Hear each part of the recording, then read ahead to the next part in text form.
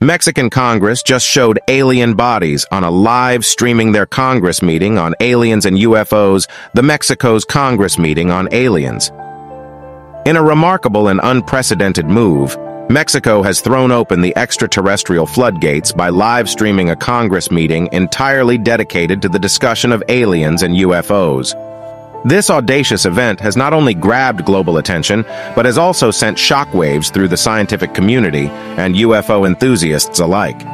Mexico, it seems, is on a mission to prove that we are not alone in the universe. Including thermography and other tests, Mexico is leaving no stone unturned to demonstrate the authenticity of their claims. The decision to present such evidence on a global stage signals Mexico's commitment to transparency and the desire to share their findings with the world. Watch live streaming a Congress meeting Odd Discrepancy when sharing link to the Mexican Congress hearing. Vamos a presentar dos seres que fueron recuperados en Perú en una mina de diatomea.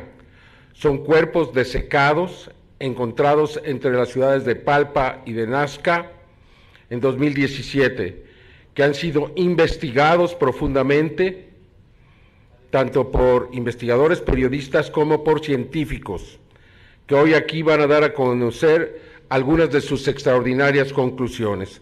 Quiero llamar en primer lugar al investigador Joyce Mantilla, que ha investigado este tema desde el primer momento. ¿Ya se descubrieron? Vamos a descubrir en este momento esos cuerpos que, de acuerdo a los científicos que van a declararlo aquí, son seres no humanos, que no son parte de nuestra evolución terrestre y que después... Some people, they were wondering about the source of the mummy pictures what I showed in this content. You can find the link below in description of this video to watch the live stream which I watched. The timestamp was 3 hours 13 minutes and 0 seconds, but when I clicked the link, the video is only stated to be 2 hours long instead of the 4 hours 9 minutes and 43 seconds. Does anyone know why this would happen?